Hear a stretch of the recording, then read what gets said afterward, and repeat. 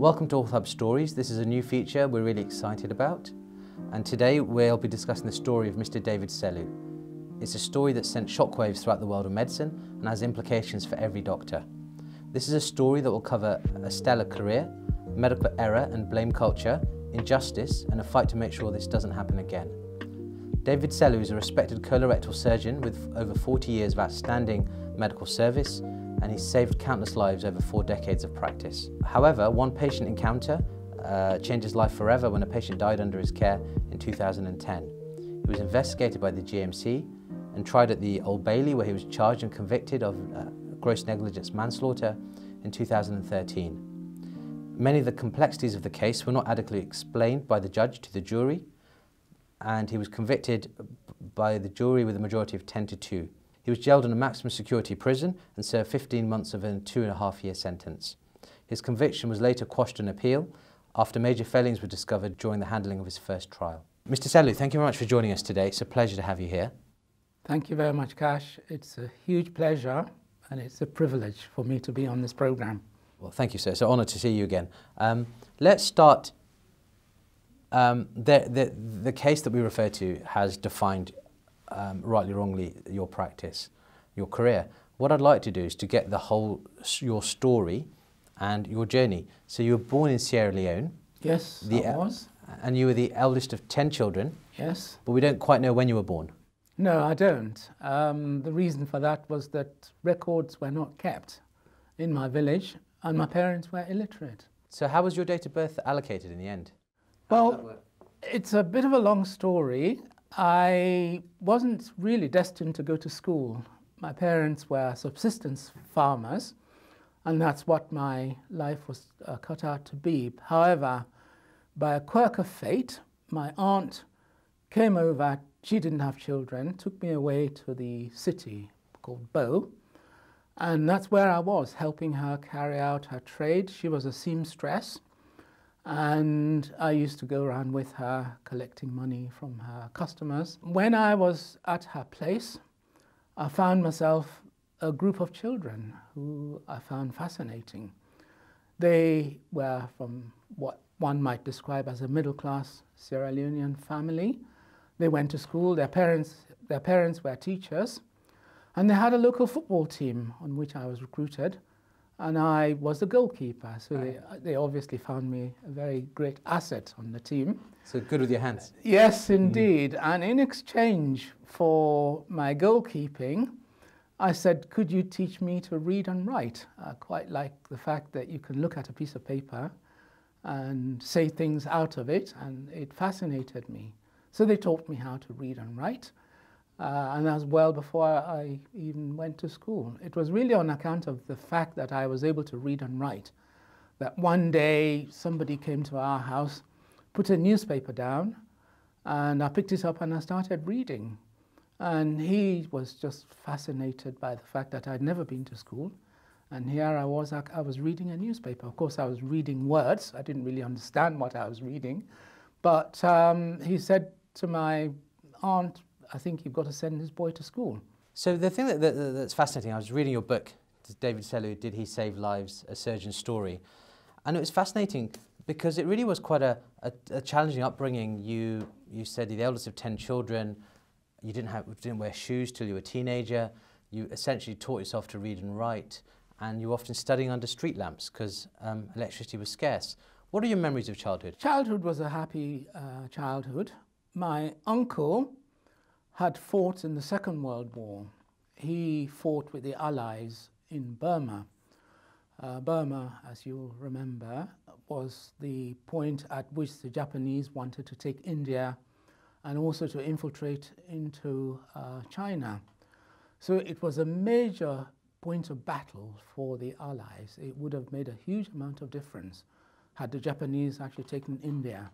So the Allies recruited from various parts of the Commonwealth, including Sierra Leone, and my uncle joined, and he told really fascinating stories about his time in the Second World War.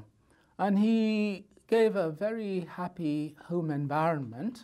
Obviously, it wasn't a rich environment, because there were quite a lot of things we used to do, bring firewood home and fetch water and clean the house, etc. But he provided a reasonably comfortable house for us, and we had, you know, about enough food to eat and so on. But he did provide the environment when I did get to school eventually for me to get education. It wasn't easy, but as you say, electricity was in short supply. And so, you know, one way I could do my studies was to sit under street lights. And that was tough, but I persevered. Well, you did more than persevere. I would say that you excelled. You then were awarded a scholarship to study medicine at Manchester. What year was that? We had to do A-levels and O-levels equivalent to what was done in the UK, because the exam papers were marked by a Cambridge external examining body.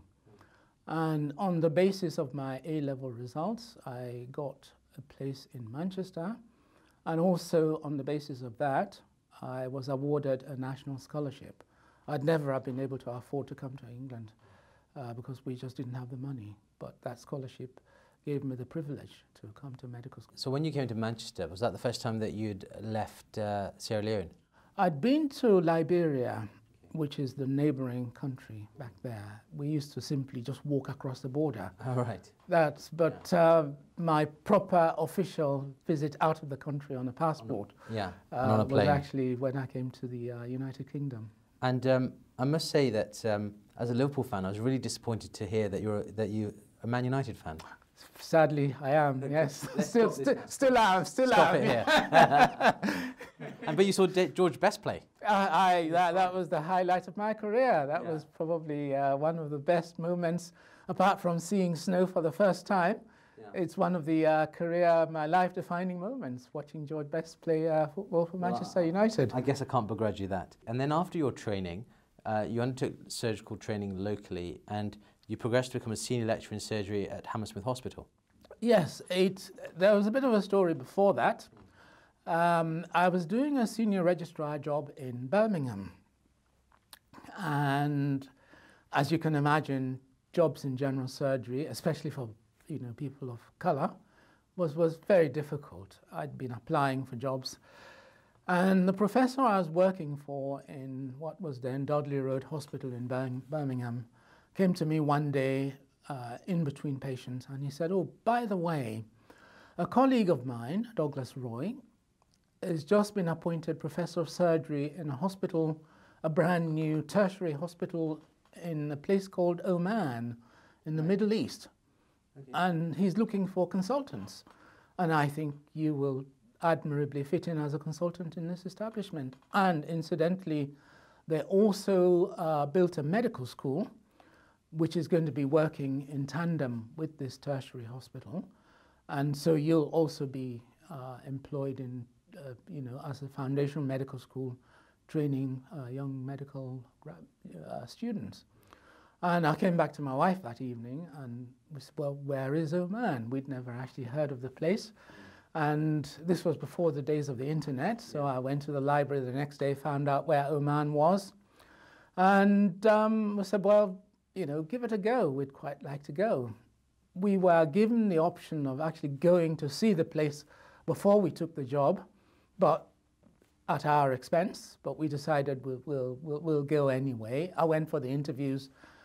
Some months later, I was offered the job, and I went as a senior lecturer and as a consultant surgeon in the hospital in Oman in the Middle East. So that's where my first consultancy actually started. We were there for... Was it 5 years? 5 years, 5.5 years. Right. In fact, it was really a place we could have stayed forever. The only reason we came back to England was because our eldest daughter had reached the top of the educational system there, and the choice was either to send her to boarding school in England or come back together. And I was fortunate to get a job at Hammersmith Hospital as a senior lecturer in surgery at just about that right time. So we all came back to England and relocated back here. So that's really how my first job started in the UK. Fantastic. So that was what was the Royal Postgraduate Medical School? It was then the Royal Postgraduate Medical School, but in 2000 it was subsumed into Imperial College. And then at that time, I decided to take on a purely, initially the job was affiliated with a consultant job at Ealing Hospital. So I was commuting between the two hospitals. I'd spent 2 days at the Royal Postgraduate Medical School and 3 days at Ealing. And I decided to relocate entirely to Ealing Hospital and purely as an NHS consultant colorectal surgeon. And that was in the year 2000. Right, because I had the privilege of being your SHO in 2004.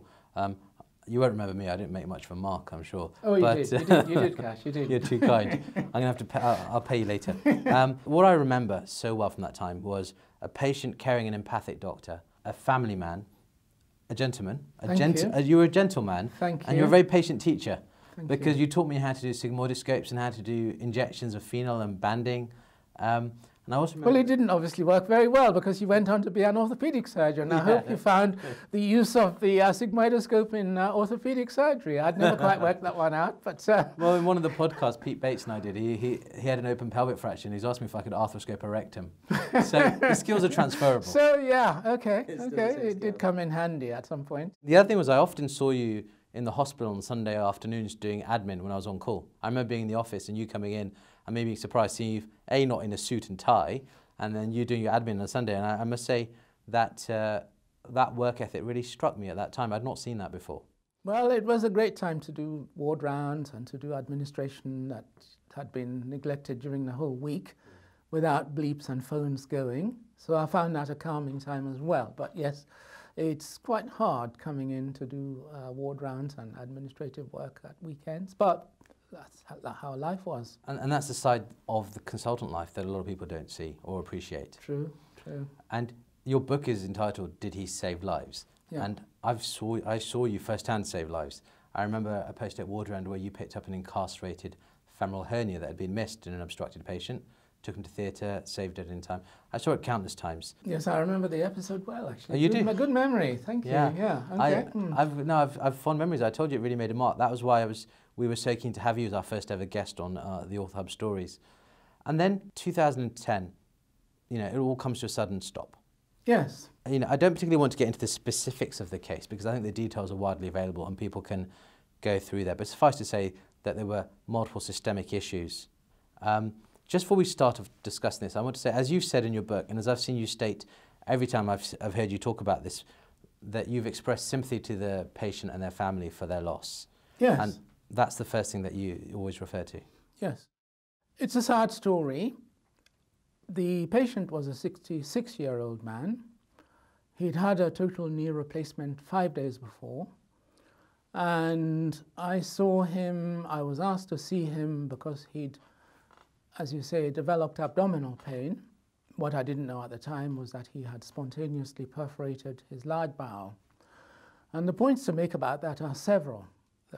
One, perforation of a sigmoid colon is a life-threatening condition. 1 in 3 patients who get it die from it, however well they're treated. There were multiple systemic problems. There were no anaesthetists available in this particular private hospital.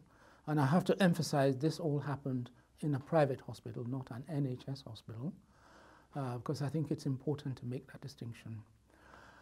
The hospital did not have any dedicated theatres for emergency operations, even though they were carrying out very complex operations. And I often wondered what would happen if somebody suddenly bled in the middle of the night and had to, or even in the daytime, had to have an operation and all theatres were occupied.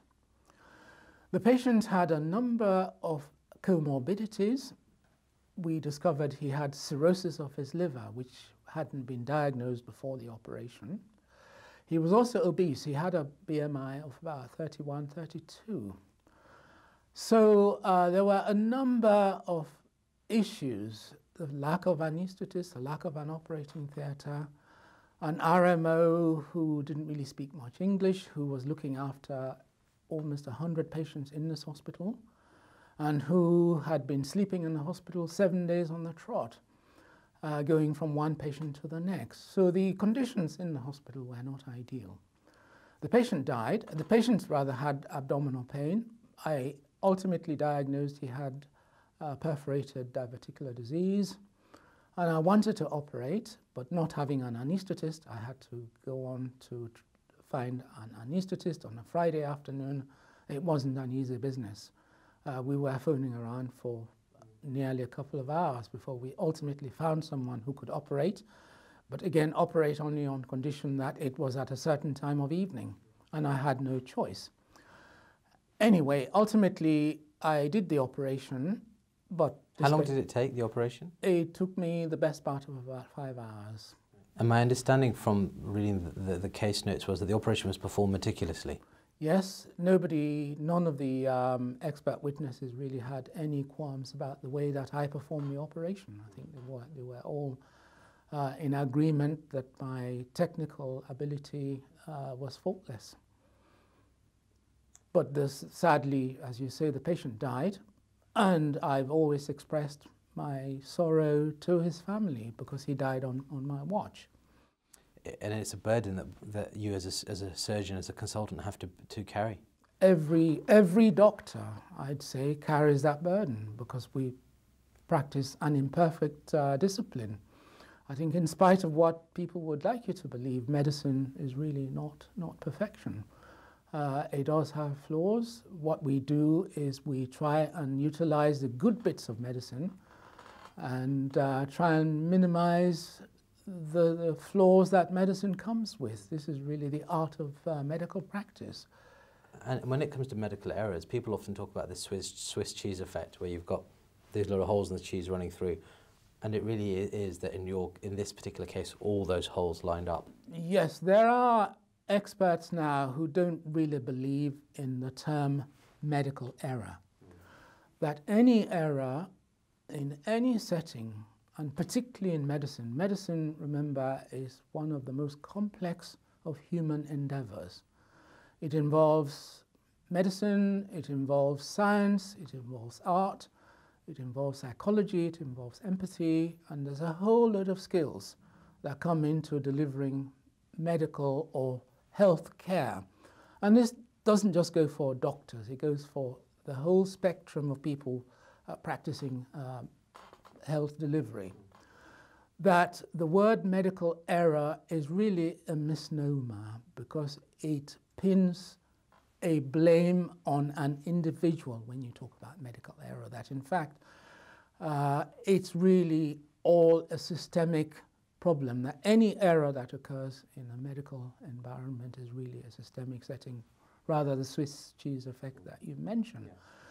And that it's occurred because there is a fault in the system, or there are a series of faults that have lined up to produce that effect, rather than the actions of one individual. There was a negative report from the hospital.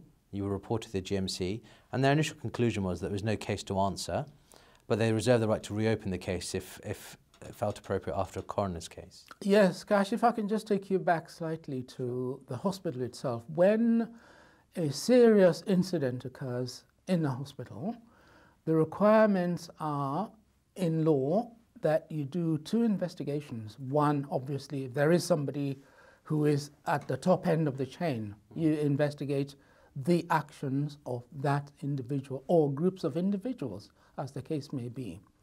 But what the law also requires is that you also look at systemic factors to see whether there were things in the system that might have contributed to that serious incident. And the idea is that you put together all of that in conjunction to come to a decision as to what had gone wrong. Now, what happened in this particular private hospital was that they did the investigation into me.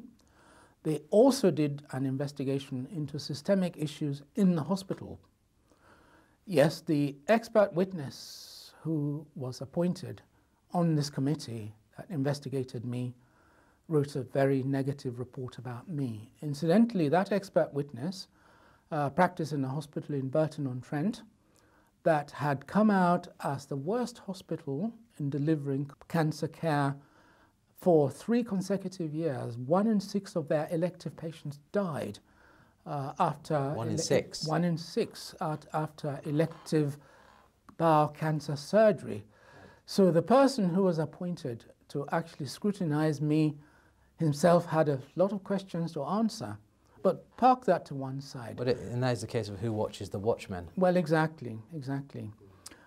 But what the hospital did was they took one critical report of me. There was also a very critical report of hospital systems. That report was actually done by one of their own quality managers. And that report highlighted a number of issues: the lack of an anesthetic rota, the lack of a dedicated theatre, the fact that the nurses were actually lacking. There were lots of observations they didn't do. They didn't know how to add up together the results of their observations that they were doing. There was a lack of ITU outreach, for example. There was an automatic mechanism whereby any seriously ill patient on the wards was automatically notified to the intensive care, and they were meant to come and supervise the patient until the patient had the operation. What went forward was the critical report into me, and that was what was used throughout my investigation, initially to the GMC. And interestingly, the GMC actually did a very thorough investigation of exactly what happened, and they said there was no case to answer. But as you say, they reserved the right, as they knew that there was going to be a coroner's inquest, that if any issues were raised, they would revive the whole issue and reinvestigate. And it was this coroner's report, the coroner's case, that really changed things for you. Yes, it did. What the coroner did was he scheduled the investigation over about 5 days, and I was rostered to appear on day 3. So I went in, having read a bit about the case, but knowing that once I'd begun to hear some of the evidence, I'd go back and do some further reading so that I'd be really fully prepared for when I was on day 3. I think it was probably on the basis of some negative reports that the coroner had already received from the hospital that he started the inquest, and by the end of the first morning he got me on the witness stand, and it was a very traumatic, very aggressive questioning, and fingers banging on the table, voices raised, and from his whole body language I knew I was in for a difficult time. And he didn't really allow me to say very much. Asked lots and lots of questions. I mean, one of the questions he asked was really 3 questions in one, and of which one was, when did you see the X-ray report? And I said I saw the X-ray report at midday or at lunchtime, and I didn't actually look at the X-ray images until an hour or so before I operated, which was much later. And that was conflated as me talking about seeing the X-ray images at lunchtime. No, I didn't see the X-ray images at lunchtime. I saw the X-ray report, which the radiologist had very comprehensively written, at lunchtime.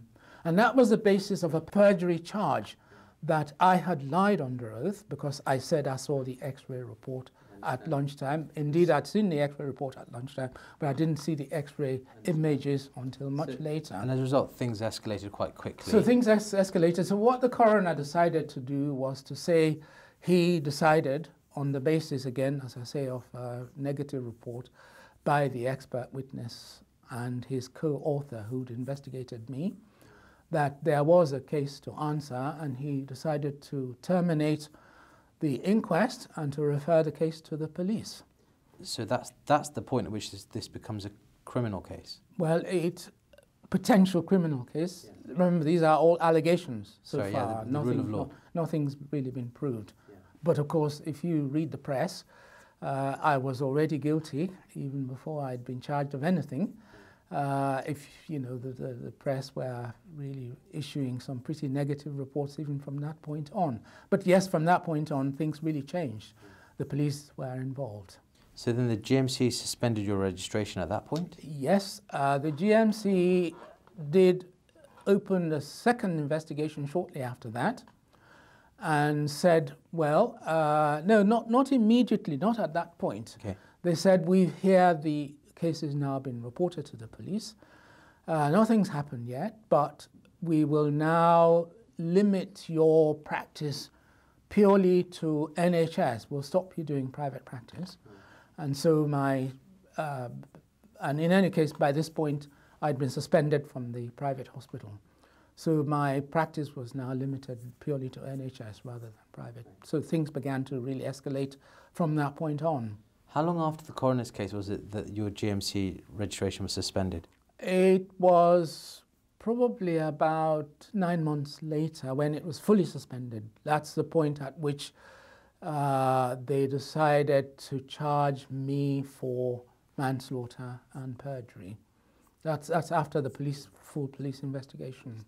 And when the GMC do that, then Ealing then made a decision to terminate your contract? Yes, it's really a bit of a technical point, and unfortunately I thought I was going to get more support from the NHS, even though I had not been I'd not been found guilty of any offence.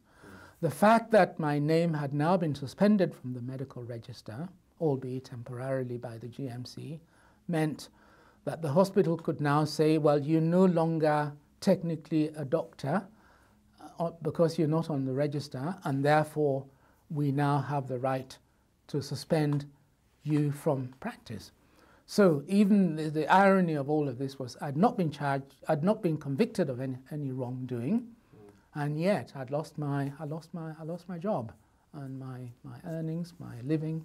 And yet you've got your wife, I mean, she was working at the time, but you've got 4 children, you have a mortgage. I had 4 children, I had a child, I had a son in medical school, and no doubt we'll come to talk about him a little bit later on, because he really struggled to cope with my case. Yeah. You had 3 years between this unfortunate death and then the culmination of the court case. Yes. There was negative media throughout. What's it like with this hanging over you? In those 3 years, and you have an operating list, 2 years later, 2012, is it there in the back of your mind? Absolutely, and this was really one of the most difficult times in life. Here I was now, potentially facing a criminal charge of a patient having died under my care, and I was still operating, giving life-saving care. And at that point, you're really walking on eggshells, because you don't know now any simple mistake or judgment of error or alleged mistake or whatever was going to be suddenly escalated on top of everything that was happening. But it wasn't just that. The press were now obviously on my case, and they were knocking on my door at all sorts of hours, asking questions and so on. So my family and I were very traumatized by all this event. And as you say, it was very unfair. Justice delayed is justice denied. Absolutely. It was a good 3 years between when this patient died and when I was ultimately tried. And so this whole time there was this cloud hanging over you, that even on a weekend you're going for a walk with your wife. The fact is, it's there. It's absolutely couldn't be forgotten. And that really was something that I talked about at the end of my trial, because we had been so traumatized, the adrenaline by then had completely dried up. The whole time that this was going on, when it got to court, you were in the Old Bailey. Yes. In kind of the most high-profile court in the land, in court number 1. The fact is that the reason there was such media attention was because it was promoted as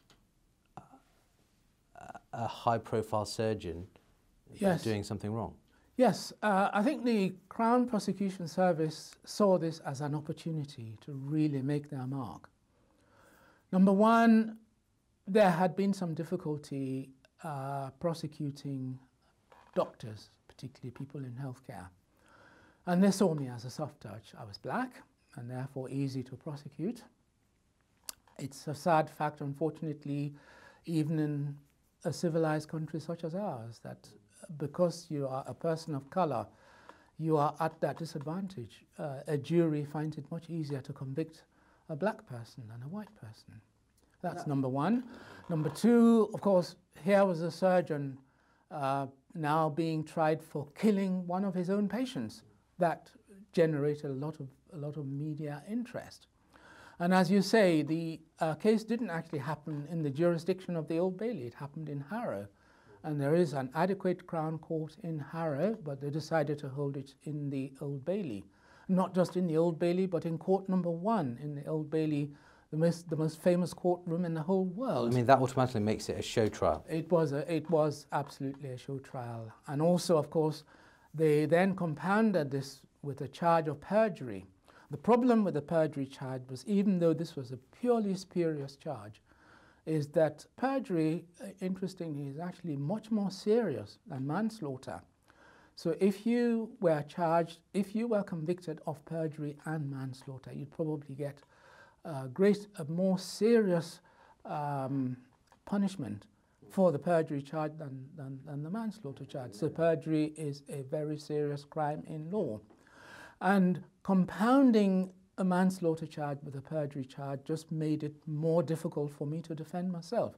So they really went out of their way to make it their utmost to make sure they got a conviction. Understood. It was almost like a two-pronged attack. If you're committing perjury, then clearly you're capable of these things. Yes. And yes. so it compounds it. Everything I said was scrutinized. Remember, this whole case took over 3 years to happen. And every single thing that I did was forensically examined. If there was ever any discrepancy in anything that you did A before you did B in one statement, and you did B before you did A actually in real life. You know, this was 3 years later, and human memory being what it is, that was taken as a lie. And you were now being promoted as a liar in front of a jury. Which makes it almost, seem more likely to commit these other acts. Absolutely, yeah. Which is astonishing, because I would ask anyone watching this to remember what they had for lunch, a week ago. Yes, yes. It really is that. Did you ever think, really in your heart and heart, did you ever think you'd be found guilty? Oh, yes, I did. For the reasons that I've said. Yeah. One, it's very easy to convict people of colour, and that's a sad reflection on our justice system. The Crown Prosecution Service had not had a successful case for some time, and they were looking for someone to make their mark. Why else hold it in the Old Bailey? So it didn't come as a complete surprise that I was found guilty in the end. Without getting too much into the technicalities, the jury said to the judge, "We don't understand what we're being asked to do here." Yes, I think there were a number of reasons for that. First of all, this was a complex medical case. Now remember, for example, in military trials, what they do is to have real soldiers as jury. The reason is that they'd been there, they'd done that. So they understand the problems of being on the front line. One of the things I found very unfair in my trial was that the judge was telling the jury, put yourself in Mr. Sellu's position and imagine what he should have known or did know at the time that he did A, B, C. And I used to say to myself, well, how can a lay jury who have never made life and death decisions really know what I could have been going through and thinking at the time that I did? And the other thing that the prosecution did was they really oversimplified medical issues. I mean, it's fair to say that even the prosecution didn't really understand the complexities of medical cases, but they tried to use emotion. Somebody died, somebody was in charge, therefore somebody was responsible. Somebody has to pay. And somebody had to pay. This is the kind of culture that we live in this country. We are a country that believes in retribution, in revenge, and so on. Somebody died, we've got to exact revenge over this. But medical issues were oversimplified. I mean, let me give you an example. One of the things that I was meant to do was, once I had made the diagnosis that the patient had a perforated bowel, I was then meant to drop everything, go into theatre, knock on a theatre door and say to the colleague who was doing an orthopedic operation, mid-operation, can you get out please, so that I can get in and put my patient on the table, the so-called breakthrough policy. Which is what a layperson would say. Oh, you need surgery, go do the surgery. The Yes. fact is, Well, there are myriad when steps. they watch this on Holby City, this is precisely what happens. In Holby City, you simply say theatre, and suddenly the patient is lying on an operating theatre, all draped, ready for you to operate. But of course, in the real world, it just doesn't happen like that. You have to have your own team. What you should have done was to say to the anaesthetist operating with the orthopedic surgeon, please can you do my case next? And I said to them, well, there are a number of reasons why that anaesthetist would not do the operation. First of all, they have no obligation to do it in a private setting. They've commissioned 2 hours to come and do this operation, and as soon as they finish, they had something else to do, and therefore they would go. Secondly, they may be very good orthopedic anaesthetists, but they're not very good bowel anaesthetists. In the same way that I can't really do a knee replacement, with all due respect. So we could teach you. If you can teach me how to do some general surgery, we could do that. Yeah. So you know, there was really the lack of understanding of the jury in complex medical issues. I mean, another issue was, why didn't you just put him in an ambulance and send him to a hospital that could do the operation? So that is something that has come up. Yes. Now, the reason I didn't do it was because I'd been precisely in that position, but on the opposite side of the table.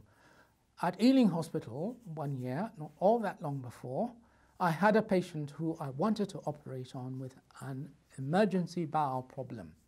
However, I did not have an intensive care bed in the hospital, and the anaesthetist there would not allow me to do the operation because there would be nowhere for him to be lodged. It wasn't an operation that had to be done immediately. It could wait for a few hours while we found the ideal place for the patient to be operated on.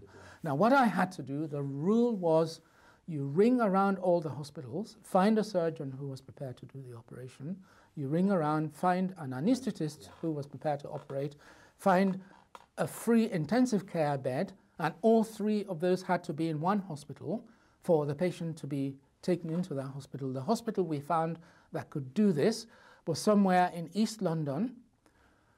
I put the patient in an ambulance. Just before he got to that hospital in East London, a patient in that East London hospital had a stroke and used up the intensive care bed, and that patient now had to be moved, and ultimately he ended up in Stoke Mandeville Hospital, several miles away from Ealing Hospital, and did not have his operation until 24 hours plus afterwards. And remember, ambulances are dangerous places for ill patients to be shunted from one place to the next. Absolutely. So putting a patient in an ambulance in that sort of emergency scenario is not ideal. The jury really did not understand what was being required of them. And they said so. They came back, they deliberated for several hours, a day or two, came back to the judge, handed him a piece of paper, and said, my lord, we really don't understand the complexities of this case. Sadly, the judge did not give them any further guidance. Just told them to get on with it. And he told them to get on with it. And they did get on with it. They went back, they deliberated, came back, and despite the fact that they said they didn't really understand what they were deliberating on, they found me guilty. Remember, in our justice system, you are only found guilty of a crime if you've been tried fairly by a jury that understands what they are deliberating on. So 1 element, 2 elements of this case didn't match up. A, I hadn't been tried fairly. The jury didn't understand what they were deliberating on, and yet I was found guilty of the patient's manslaughter. I was cleared of the perjury charge. I was cleared of the perjury charge. And the jury was not unanimous, it was 10 to 2. It was 10 to 2, that's right, yeah. At this point, immediately you put in handcuffs. Yeah. You are put in a prison van. Well, just before I was put in the prison van, it was really a very emotional situation. First of all, I was said not to have shown any emotion by the papers that reported on this the next day. This case, remember, a surgeon being tried for killing his patient had generated huge media interest. I mean, the case was on the evening news every evening while the trial was going on. So you know, it and it's relentless. I mean, just the practicalities of you having to wake up in your home and travel in to the Old Bailey every day. They were following us with their cameras every day. But anyway, after I was convicted of the manslaughter, I got up, I was handcuffed to one of the prison warders, and as I looked up, as I was being carried out down into the basement of the Old Bailey, I looked up and I saw my family. They were all crying that was really a very haunting spectacle. It really was very difficult. And then I was put in a prison van. Prison vans are merely prisons on wheels. They really are inhuman ways to carry in people.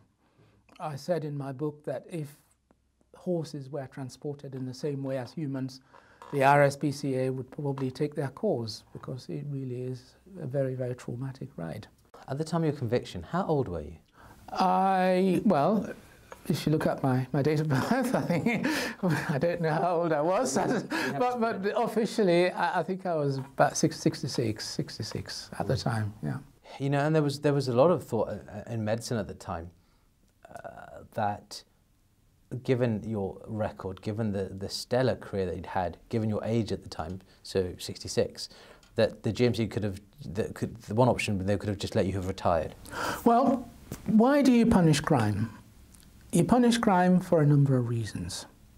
One, you do it as a deterrent. So if somebody is, you know, breaking into houses and so on, hopefully by punishing them, you deter them. Number two, you incapacitate them. So for the time that they are out in prison, they're not going to be committing that crime. Number three, you provide what you call justice as a means of closure to the family. The family can take some comfort in the fact that the person who did it has now been found, been incapacitated, been deterred, etc.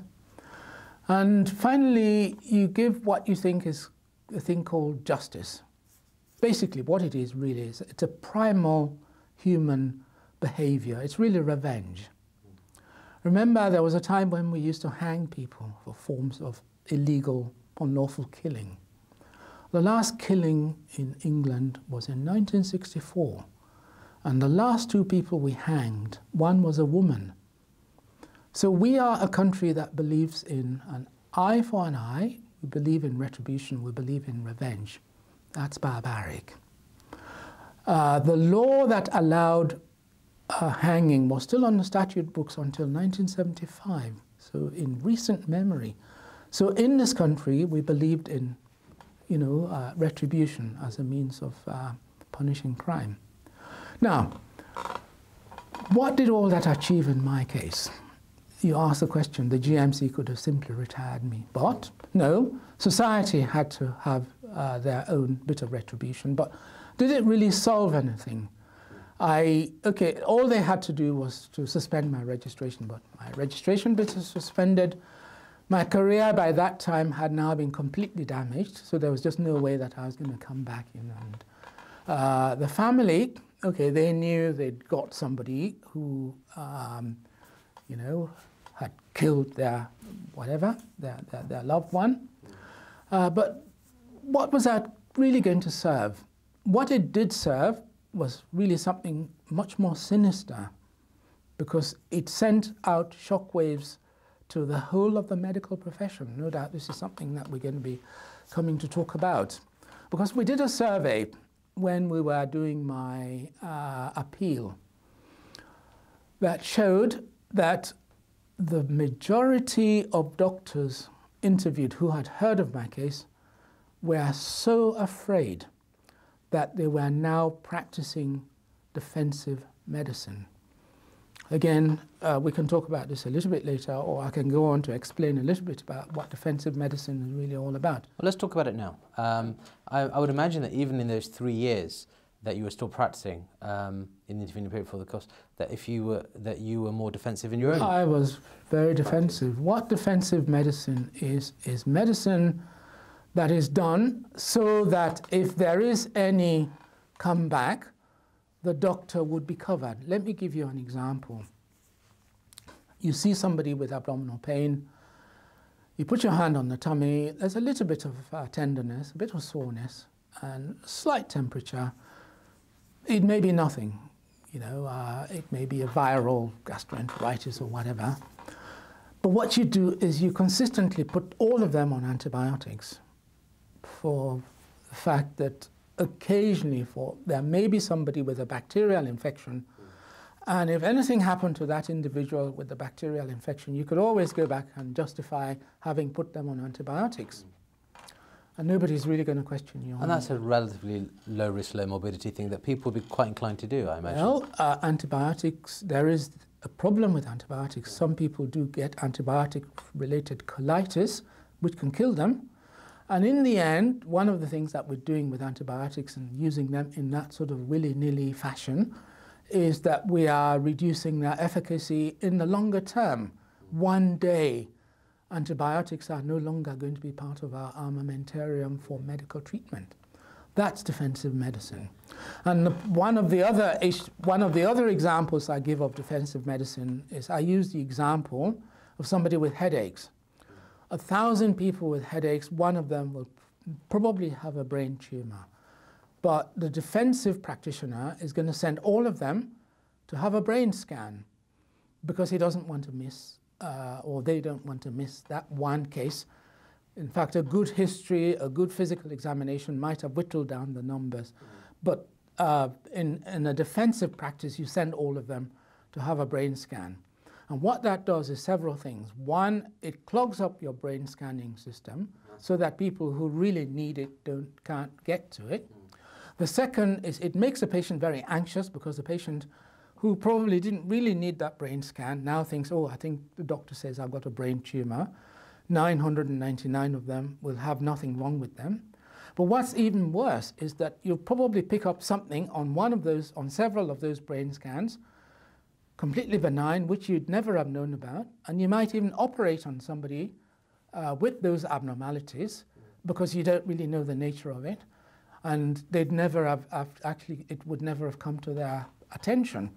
So by practicing defensive medicine, you're really doing great harm to your patients purely to cover your own backs. And in addition to that, you're adding huge costs to the provision of health. Defensive medicine is a very expensive form of practice. Going back to your analogy of the antibiotics, that's at the lower morbidity end of the spectrum. I imagine at the other end of the spectrum, there are people getting laparotomies who would not need them. Yes, yes. A lot of the appendicectomies that are done for purely that reason. We know that there are lots of negative appendicectomies, i.e. you take out the appendix, you send it to the lab, and they say, oh, there was nothing wrong with the appendix. But you can justify that.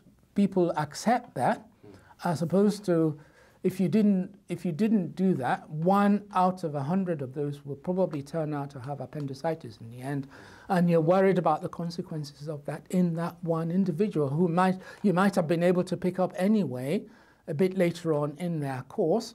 But in order to deflect any sort of blame on your own part, you do that operation. And of course, you are now exposing them to the complications of an unnecessary appendicectomy. They'll get their adhesions a bit later on, they get their wound infections, they might get a whole number of issues that they may never have had. So defensive medicine is not without cost.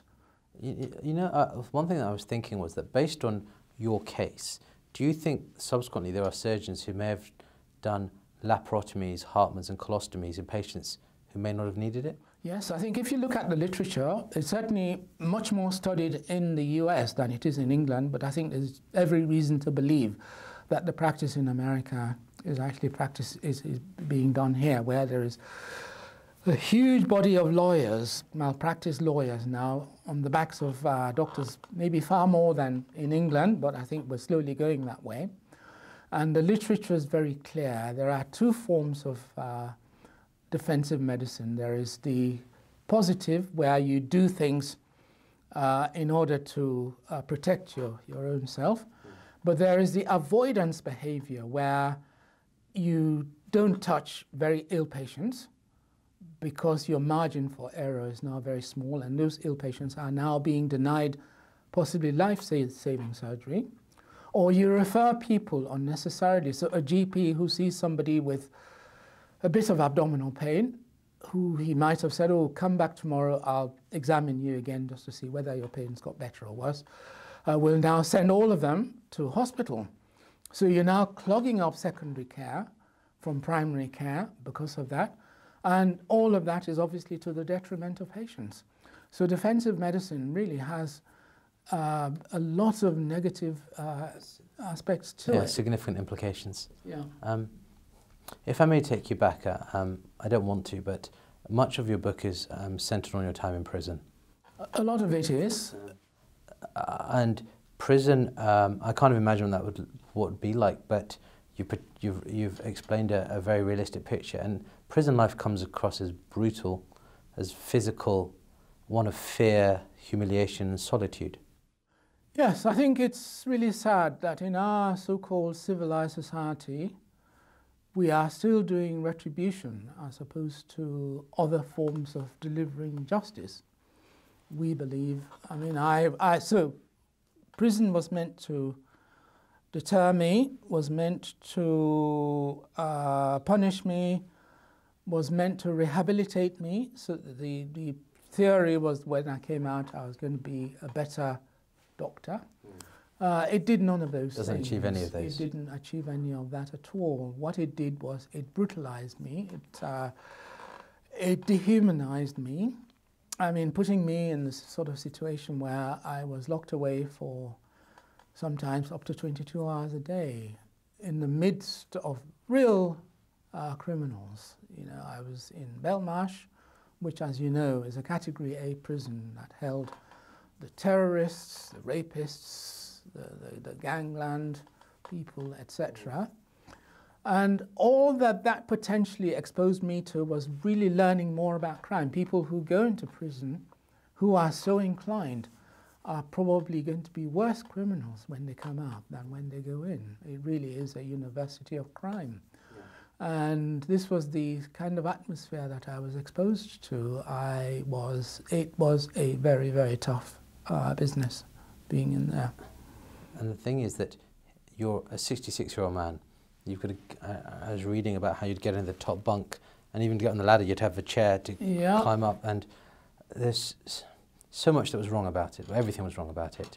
The cell itself was, you'd said 5 steps. 5 steps by 3. How would that compare, just to give you an idea here of the space we have here?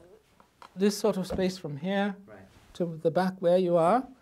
And it had a toilet in the middle, so you all did your business. Open, exposed. Almost open. I mean, if you imagine that where that partition is over there, and somebody would be sitting there, you'd see the top half of them. You didn't see the bottom half of them, but you knew they were sitting there. You ate, you went away, got your meals, brought them back into this room. You did you watched television, you wrote your letters in there. You lived in there essentially for 24 hours a day, 7 days a week. And it really is a dehumanizing situation to be in. And you weren't even allowed books at the time? No, we were not allowed books. It was only after I left prison that books were allowed, because somebody actually took them to court on human rights basis. The problem with books was they said, the reason we don't allow books is because people hide contraband inside books, mobile phones and guns and so on. Of course, the answer to that is the prison surveillance security system is probably more sophisticated than anything you have in airports.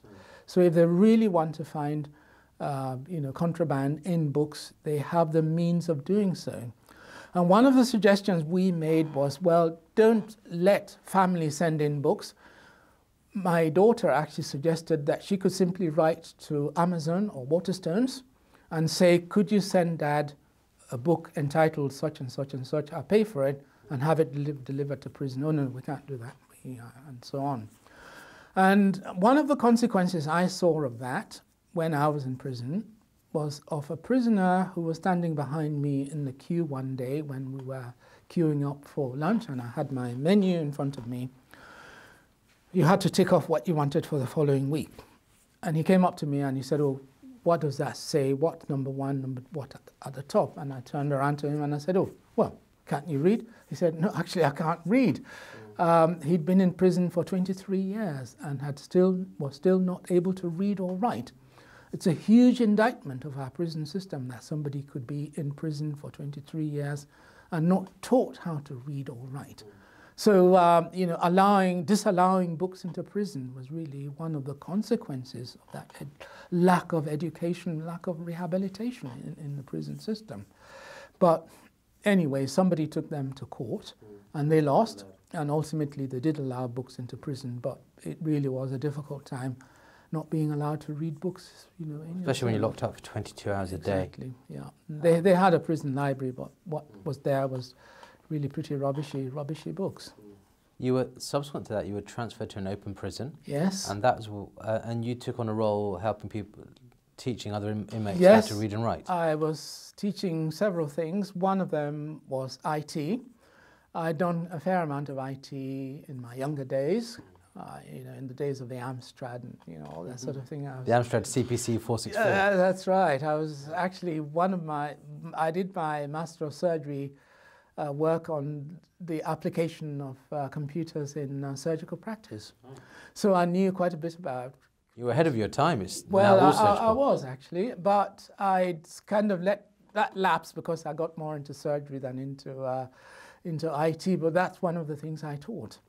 And also, I was teaching inmates of mine how to read and write, and that really went down very well. I mean, I was very proud that there was somebody I taught who could read and write, you know, by the time we left prison, which was really, yeah. It was very hard reading, knowing you and knowing of you, reading about the time in prison was very hard to read as. Well, I was cleaning toilets, I was cleaning the wing that I was in, and so on, but. You know, I had to do something to stay sane and to mark my time. As you progressed into the open prison, you were allowed to go on day visits, and eventually, after some time, you got to spend a night at home. Yes. What was it like, that first night at home? That was incredible. We'd prepared for this for a long time. There was a number of things you had to do before you were allowed out into the community. First of all, you had to convince the prison authorities that you were now ready. It's not an automatic right. In other words, just because you'd been there you'd had to have been there a certain amount of time before you were then allowed to test whether you were to be given that privilege. Yes.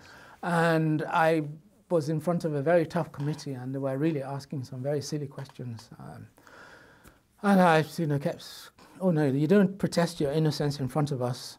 We're not here to listen to any of that at all. We just want to hear whether you're going to be safe to be out there and you're not going to be a danger. And people were actually denied going out. So I had to go through a very tough committee to be allowed out. And initially it was out in the local sites. You weren't allowed to your own home immediately. You went on day visits, so you had to do a few of those successfully. And while you're out there, you're not allowed certain things. You're not allowed into a pub. You're not allowed to go into a shop that sold alcohol, etc. And you know, we did that a number of times before ultimately I was allowed to actually go to my own house. And that was a very strange feeling. I'd not been there for several months, and I didn't really know how the you know, my neighbors would view me and react and so on. And I remember the morning after I came home, I came out to start my car. You know, it had been standing there and the battery had completely gone, so I had to get a charge from my wife's car and so on. And the neighbors saw me, they came out to me, and you know, they were saying, oh, we do understand what, well, we don't understand what you've gone through, but we can imagine you know, how it must have felt. You've got all our support and so on. So any kind of anxieties I had about how they felt about me was all dispelled. But it was a very difficult time. No, that was nice to hear. The one thing that struck me was that we as doctors, we have treated people who've done violent crime towards other people, who have possibly even killed someone, and we've treated them as patients. Yeah. And yet we treat the patients with a relatively neutral mind and treat the pathology. However, when we hear... Well, with respect, not just with a neutral mind. I think we really, we treat them all as humans. Yes, in my book, I describe how I had a swollen left leg when I was in prison. And it took a long time for me to actually convince one of the prison officers that a swollen leg was serious. In somebody who'd been confined in a prison cell for 22 hours a day and so on, one of the biggest dangers, of course, was having a DVT, deep vein thrombosis. And it took over a week for me to convince them that, you know, this needed investigation. Ultimately, when they granted me the facility to go out and be investigated to an A&E department, I was carried out in handcuffs. I was handcuffed between two prison warders, one lady and one gentleman on either side. I was shackled on both sides. And when I got to West Suffolk Hospital, I hate to mention hospitals, but that's sadly where I went. And the doctors and the nurses there treated me not as a patient, but as a prisoner. The kind of the interaction between them and me was really not as a human being, but just as somebody lowly there. The prison warders stood by while the history was being taken, while I was being examined. I had to have a groin ultrasound, for example, looking at the venous system in my left leg, and they wouldn't stand out. They stood over me while this was all being done. And yet in my book I described that actually when I was a registrar, I worked at Hammersmith Hospital, and also when I came back from Oman, I worked there as a consultant surgeon at Hammersmith Hospital. The prisoners from Wormwood Scrubs, right next door. Hammersmith Hospital was their local hospital. Yeah, it's physically... And I treated them all with the sort of respect that I thought I'd be afforded. But sadly, when it came to me, I wasn't afforded any of that. And also, it wasn't even just in the prison environment. I mean, I was a member of the BMA. I joined the BMA as a student, so I'd supported the BMA right from the word go. When I was at home, my first home visit, one of the things I wanted was legal advice from the BMA, because that's one of the things they offer. As is your right. As is my right. It's something I paid for. And when I rang the BMA, one of the people who answered the phone said, "Oh, hang on, you're telling me that you have a criminal record?" Well, I said, "I've explained what my situation is." "Oh, well, if you've got a criminal record, we're not going to have people with criminal records on our books.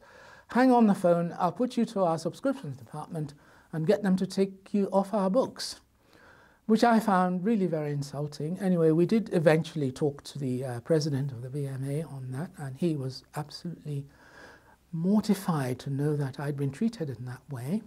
It was completely unnecessary for somebody to treat me in that way. But there it was. And there's very judgmental. There's the loss of dignity, the loss of privacy, but also the loss of self, because you're referred to many times by the appeal as a criminal, as a prisoner, as a convict, and it just doesn't sit right. It's dehumanizing. I keep using that word because that's really what it is. You know, you no longer. In fact, when I was in prison, people said to me, "Don't make it known that you're a doctor, because you get treated worse as a doctor, because they all accuse you of going to the Harold Shipman School of Surgery, and you know, i.e. professional killers."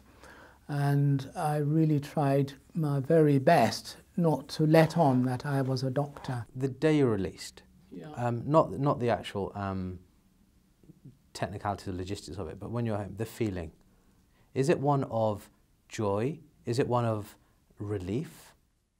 It's not really joy. I think it's, in a way, disappointment and anger, in a sense, because you're being denied. I mean, I knew all along that I hadn't committed a crime, and I was being treated in our so-called criminal justice system as a criminal.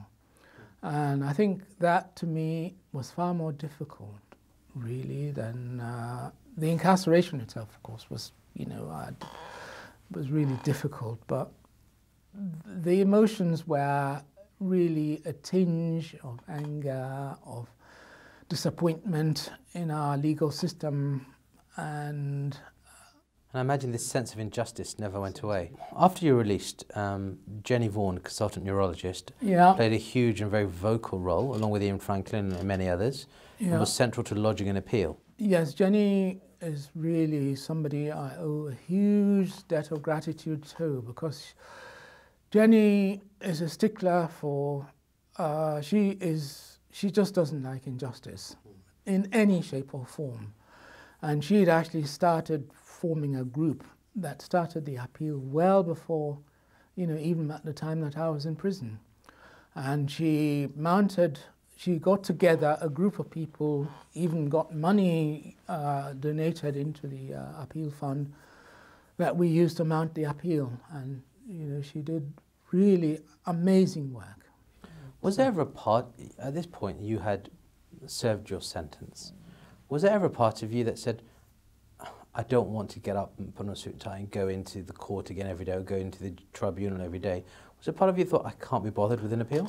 Yes, I think it was not easy having to relive all of that over and over again, because this was really what we were going through every single time. But I think we had to fight because, as I say, I didn't think I'd committed a crime. The way that I was tried was completely unjust. And I think we had to show up our so-called criminal justice system for what they were. And for that reason alone, I think I was in the end, even though there was a lot of reluctance from even family and friends, do you really want to go through all of this all over again? And there were times when I felt, what's it all going to be for? And what if we lose? We'd have gone through all of that and had the trauma of going through it. But we had to give it a chance. And in fact, I think it's fair to point out that we knew the statistics were hugely, hugely tipped against us. This was the first time that an out-of-time appeal had actually been allowed. You have 28 days in which to lodge an appeal in law after you've been convicted. And of course, that time had passed. This was many years after the original conviction. One of the interesting things that came out in your appeal was the hospital's own root cause analysis that you mentioned earlier. That was obtained as part of the subject access request. And it showed all the systemic failings that you mentioned and alluded to earlier. But the first time, the coroner never saw that, the GMC never saw it, the Crown Court never saw it. That's right. And that could have cleared you the first time. It might have made a difference. That root cause analysis was not allowed in the appeal because it was there all along. We just didn't know about it, and therefore when you're doing an appeal they never allow you to adduce any evidence that you could have brought in at your trial. So anything that you bring in should be new evidence, not something that you should have had in your original trial. And also it might offer some mitigation, but it's never actually used as a means of overturning a conviction. It would have made a difference at the original trial.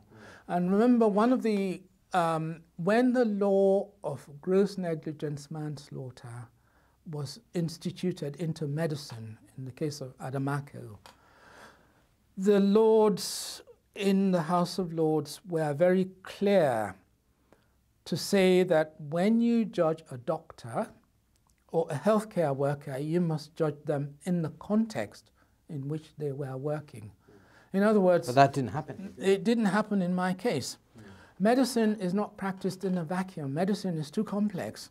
There will be other practitioners, there will be nurses, there will be doctors, there will be X-ray departments, there will be the labs, and more importantly, there would be all the systems that you are entitled to, the theatres, the anaesthetists, the various facilities that you require, the processes that allow you to practice your profession. And all of those should be taken into account when you're judging the actions of a doctor. It's not just what Bailey and Love says, when you're doing this, you've got to do A, B, C, D, E, but it never actually takes the systems into account. This exact same issues are stark in the case of Hadiza Bawagaba. Exactly, yes. Hadiza's case was one very classic example of how systemic factors, and again the Swiss cheese model that you know, a doctor that comes from maternity leave, she's covering for two other doctors, the IT system's broken down, her supervisor decides to go and give a lecture somewhere else, and you know, takes down the blood gas as being grossly abnormal and patient grossly acidotic, writes it down, then goes away, and so on and so forth. The parent who gives a dose of you know, beta blocker to the child who was already hypertensive. So all the Swiss cheese, you know, things that lined up and the systemic factors were never taken into account. And yet the one person carries the can. Exactly, that's right, yeah. In terms of your conviction, on what basis was it overturned? It was overturned on a number of grounds. One, the fact that the judge hadn't adequately instructed the jury. There are some very clear things that a judge should tell a jury in a case of any crime, but particularly when it's gross negligence manslaughter. And it seemed the judge really didn't understand what his brief was. The other issue that the Lord Justices really were very critical of was expert testimony. Expert witnesses are not really expert or witnesses. They're not expert because, you know, all the experts, so-called, that gave testimony in my Old Bailey trial had never actually given evidence in a criminal case. They're not really witnesses. They were not there when things that happened. All they're doing is really giving an opinion, and anyone can give an opinion. So expert witness is something of a misnomer, really, but they were completely out of their depths in the way that they were giving expert testimony. Medicine is not black and white. You do this, something happens. It's a spectrum. There are several ways of treating a particular condition. The role of the expert witness is to consider those several ways and know what the breadth of what's right is, and understand when you fall out of the parameters that are set for that. It's not what they would do, nor even what is best practice, because if we are all judged on best practice, we don't give best practice every single day that we step into, you know, to see our patients. If we were judged for not delivering best practice, you know, we would all be criminals. So there is... I'd wager that virtually every doctor in the country would fall short of that in some way. Exactly, yeah. So there is a yardstick by which you measure whether negligence has occurred. And it's what, if anything, that a reasonable body of doctors would have done in the circumstances is what you did, then you didn't commit an offence. And yet the expert witnesses who adjudicated really didn't understand that law at all.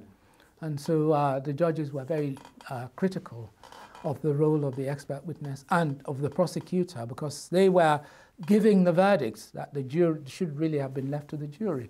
And the other problem, of course, is that the jury don't really understand, and the law doesn't actually state what gross negligence really is. There is no dividing line. It's left to a jury to decide whether what you've done was a criminal offence. So it must have been a huge relief when that conviction was overturned. Well, it was a huge relief. Was it a surprise? I was not. Well, I was surprised because the chances of us getting to that stage were so low. Everybody told me, oh, just, you know, go in knowing that you're going to come out with nothing positive. Yeah. So yes, it was a relief. We were very pleased, naturally. But one of the things I mentioned in the book was that a law had been passed some 15, 20 years earlier that said that anybody who'd been wrongly convicted and served time in prison was no longer entitled to any form of compensation. Not that financial compensation would have really put right any of what I went through, but it would have helped because, you know, I'd lost my career, I'd lost my salary, my children were, you know, still in education or, you know, looking for jobs and so on. So it was a very difficult time for us financially. That was one thing I'd ask you. So you got no compensation? No apology, no compensation. The apology is the other thing. So who did someone pay for this gross injustice? I did. My family did. My children did. You paid the highest price? We paid the price, and we paid the price for injustice. We paid the price of all the wrongs in the private hospital, because all the systemic errors that really contributed to this patient's demise, in my view, were never aired and therefore never corrected. The family also were losers in this, and Lord Leveson, who was the chief judge in the appeal, said, there have been no winners in this case. Even the law has been tarnished in this respect.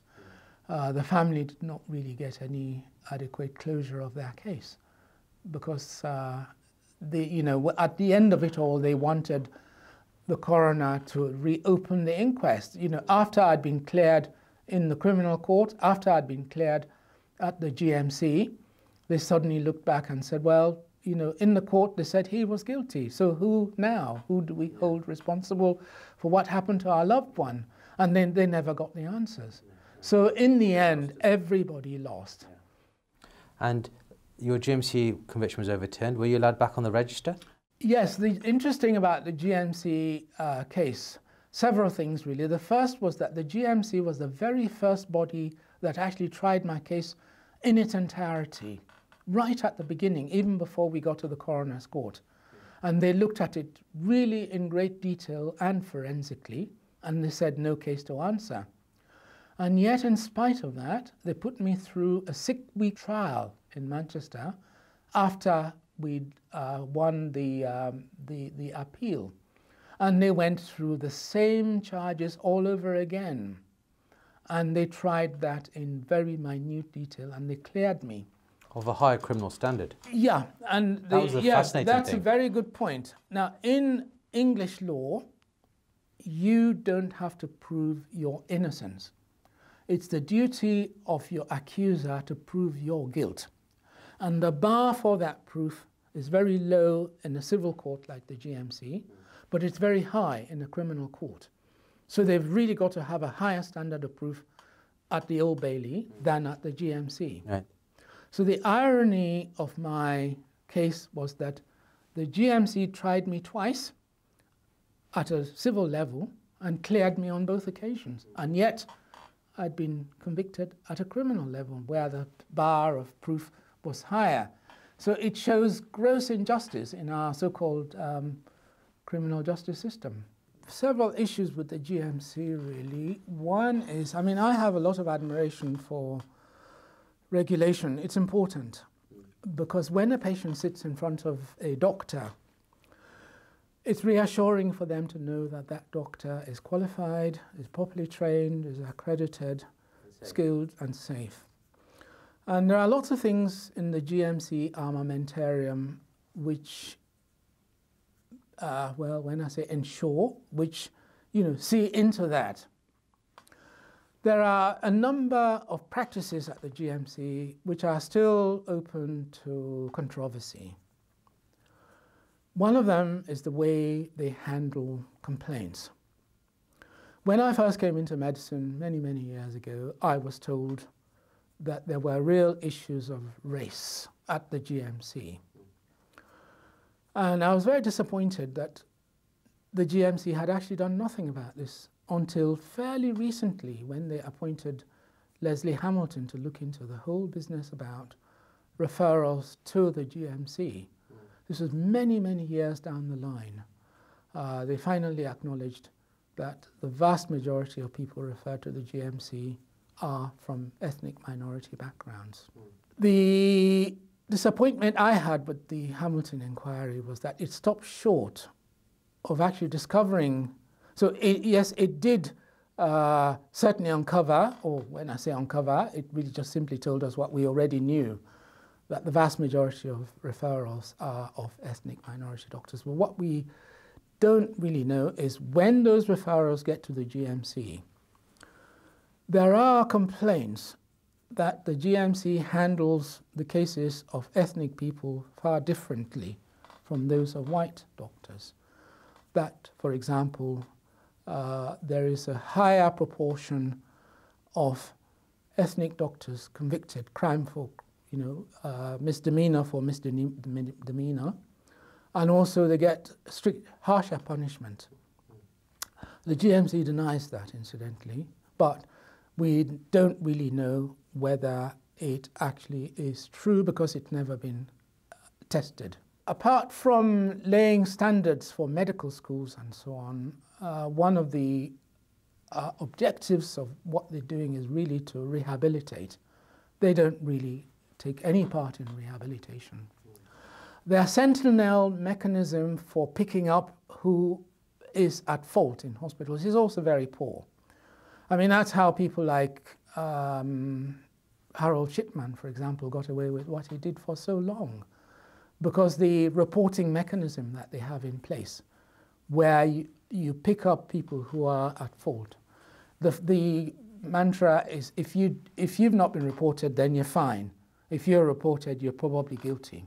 Well, we know that the vast majority of people who do things wrong in hospitals are actually people who never get reported, either because of bullying or because of the culture where people gang around one another and protect others. So the whole fault reporting system is really wrong. And therefore, I think there's quite a lot that the GMC needs to do to really put its house in order.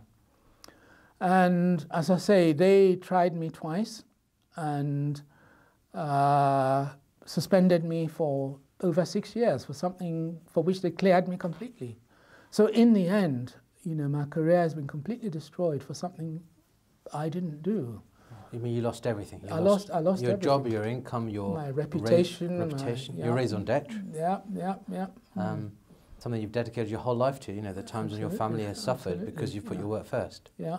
And the thing to remember is that, yes, there are criminal doctors. There are those who do it for the sake of crime. But the vast, vast majority of doctors get out of bed in the morning wanting to do the best for their patients. And yet they could still be tried for a criminal offense, even though they have no intention of causing any harm. And this is really one of the difficulties of stomaching, the whole criminalization of medical error. Are you the same man now who went into prison? In some ways not. First of all, I think there is no doubt that going through the sort of stress that I went through does actually have an impact on one's physical health. I think there have been a lot of studies to show that there is genetic harm when you are constantly exposed to stress. It does have an impact on life expectancy, for example, is actually negatively impacted upon by what you go through. But there are other harms. Psychologically, yes, I am more empathic probably than I was. I mean, I go into clinics now with a completely different outlook from what I did. Not that I was never empathic when I was practicing. That was the whole issue of going into something like cancer surgery, for example. But I think it's a different kind of empathy. It's more of a cynical empathy, really, that it doesn't really matter what good you do, that you could still be held to account for things that you never did, that it's an unfair and unjust society. And I think your outlook and your attitude is all clouded by that fact. I look at life in a slightly different way from the way I did, because I'd lost a lot of material. A lot of the things I planned for, the stage at which I was taken out was the stage when I was just beginning to prepare for my retirement, and yet, a lot of the things that I wanted have now all gone. So, what I could have done for my children, and also the sort of legacy that I'll leave. I think what I don't want to be judged by is what we're talking about today, that I was responsible for a patient's death. But in a way, one of the good things about what we're doing today is that it does highlight the injustice that exists in medicine, and if what we're talking about is in any way going to be making things a little bit better for people coming after us by highlighting these injustices, by discussing some of the ways in which things could be done better, I think in a way, what I've gone through would have had a good impact. And in terms of making things better for the people coming after, one question is the risk posed to patient safety by the adversarial system of inquiries into complications. Is the law the best way to treat medical error? Definitely not, definitely not. I think it's been shown in many jurisdictions that criminalising medical error is not really a good thing. I mean, in New Zealand, for example, the law is completely different. Even in Scotland, within the United Kingdom, there is a law of culpable homicide, but it's never actually been commuted. Nobody has actually been charged of it, or certainly found guilty of it. The problem with criminalising medical incidents is that we lose the ability to learn from what has happened. And one of the other issues is that we don't have that safe space that they have in aviation. If you give a dose of, twice a dose of penicillin that was prescribed, or you prescribe penicillin and a nurse gives twice the dose that you prescribed, and the patient actually suffers no harm, that is still a major incident. The reason for that is that next time it happens, it may not be penicillin, it may be insulin. And therefore, there is real potential that harm could be caused. That is a major incident. Now, in aviation, what they do is they provide a safe space for people to come and report, oh, by the way, I gave twice a dose of penicillin that I should have done. Disseminate that information to others in the establishment. It may be that there is something in the system that is preventing, that is causing that to happen. And by learning from that incident, even though it's not caused harm, you will prevent further incidents from happening in the future. But we don't do that in medicine. And in this safe space, there would be no fear of there's no fear punishment. Of punishment or reprisal or whatever. And therefore, people feel more confident to come forward to talk. In medicine, unfortunately, what we do is we look for somebody to blame rather than attempt to fix the systemic issues that really around whatever it is that's resulted in that incident. When we look at your case, we're now 10 years on from when it happened. Can we be sure that this won't happen again to another doctor today? Yeah, but I think the problem also to remember is biological systems are not as predictable as really people want them to be. You give drug A, patient gets better. Well, we know, you can give the same drug to two people and have completely different outcomes. And I think the public needs to recognize that medicine is not a perfect science. If you could go back and talk to David Sellu in 2010, at the beginning of this journey, what would you advise him? Good question. I've been asked that many times. Would I ever go back into medicine if I knew what happened to me? I think the answer is yes, I would.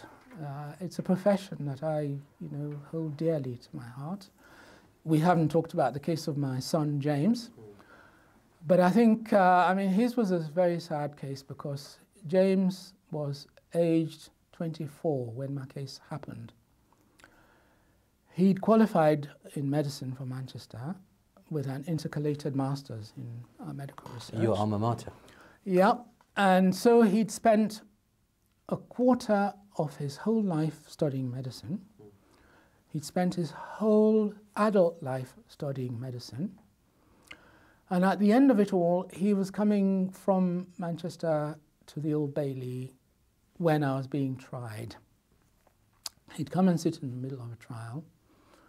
And he'd go back to Manchester, finish reading, do an exam the next day, and come back again 2 days later. And he did all this in the middle. So he was very traumatized in the middle of it all. Anyway, then I was tried, then I went to prison.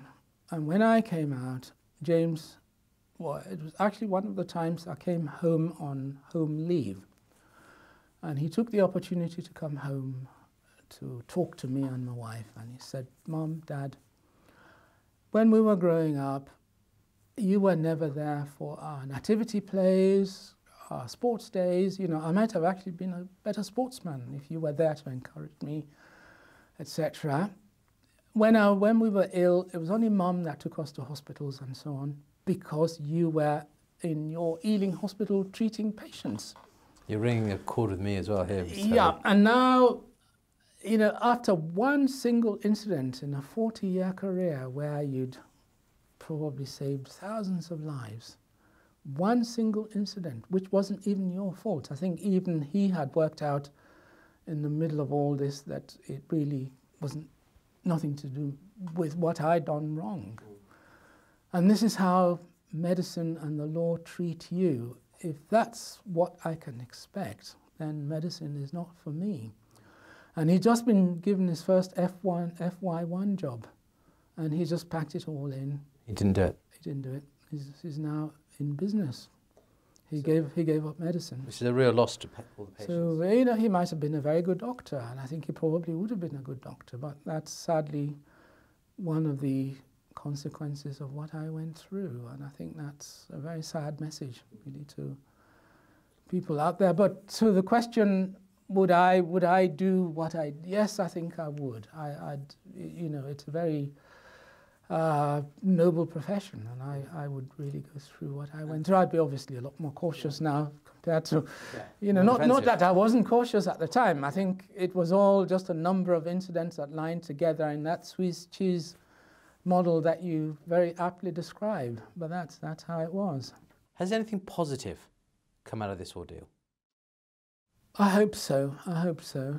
I think it's brought to the fore a number of things that are really wrong in the way that we handle medical error.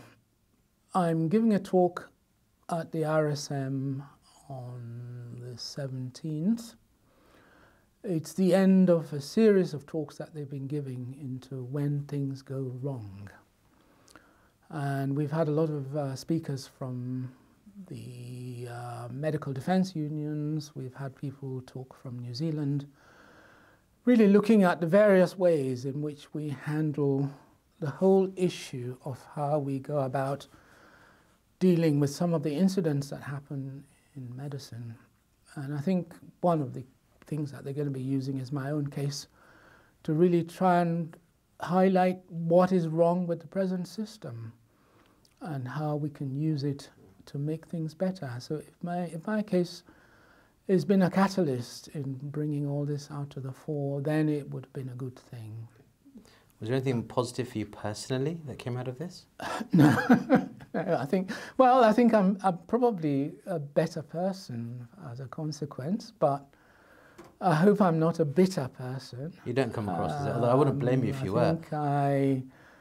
There was a lot of bitterness at the beginning, but what I was warned about is that it will destroy you if you carry on being bitter, and therefore it's not really the way to go forward. And I think I've learned that. Also, I guess it would have been nice to have seen all the support you had within the medical community and all your friends and colleagues come to the fore. Yeah, I think I had a lot of support. There were even people coming to my aid that I didn't know about. I mean, one of them was a chap called Ian Franklin, who was a vascular surgeon I operated with once in Ealing Hospital. He was at Charing Cross, and I was doing a cancer case one day, and somebody's tumour was stuck on the iliac vessels, and I just didn't know what to do. So I called him, and he came over, and we operated for about 3 or 4 hours, and then that was the last time I heard of him. And the next thing I know, I had a letter from him when I was in prison, and he'd set up a website to support my case, to raise my money for my appeal. And so you know, there was a lot of camaraderie at the end of it all, and there were lots of people who came to my aid that I hadn't even known, or had only met very fleetingly, you know, in the course of life. So, yeah, I think there were lots of positives in that respect. That's it. And I recall, when I was your SHO, you being a real family man. I remember firstly, your wife was slightly a formidable matron, but when she found out we were the general surgical SHOs, we were looked after. So I'm very grateful to her. And I remember you telling us how you always took great delight. Your children would come to you if they needed a button sewing on to their clothes. Yes, I had my surgical skills were yeah. still put to good use at home. Yes, So it's fantastic. They've been very supporting, extremely supporting. And the thing that's clear reading the book was that this punishment was not just of you; it was equally of them. Yeah, that's right. I think it's been a very difficult time for all of us, but you know, it brought us together, and we move on. The thing that's impressed me has been the grace and the manner which you've dealt with it, and the way you've tried to do your utmost to prevent these things from happening again by highlighting the lessons learnt from your case. Yeah, I think I've been around talking at various fora, and I was even at the College of Surgeons. One of the things that we were trying to get the college to do, well, with several things really. When I was going through all I was going through, I rang the college to try to get pastoral, psychological and other help, and I really didn't get that. We also complained to them about expert witnesses and how they were not trained, not regulated and so on. And they've made several changes. They've now got a body that offers help to surgeons in difficulties, not financial, but you know, to give advice, to give psychological and other aid. But also they've issued a booklet which I was in Newcastle for the launching of expert witnesses and really how they should behave and you know what standards they should aspire to, etc. Something that didn't really exist, because I think prior to that anybody could raise their hands and say, you know, I'm an expert witness, having not done it before, and really go in with no knowledge as to how to give expert testimony in any case. And I think the college have now taken that on board. And one of the other things that they're doing is looking into the whole business about the support of ethnic people within the college and in college hierarchy. Again, if you look at what's happening in the college, I think the college is really all run by white middle-class males. And yes, we've had one female college president, we've had one black college president, but that's in many thousand years history. So they've still got quite a lot of work to do, and I think they've now recognized that you know they really need to put a lot of this right, and I think this is partly come across because of my case. Well, given that we're an orthohub, it's not often we can take credit, but we're about to have Deborah Eastwood as our second ever female president of the BOA. Okay. So I'd like to think that orthopaedics is leading the way. And on that note, listen, thank you very much for taking the time to come today. It's been a great pleasure. I think it's been lovely to see you again. We're very grateful for your service over the 4 decades. Okay. And thank you for sharing your story. Thank you. Thanks very much, guys.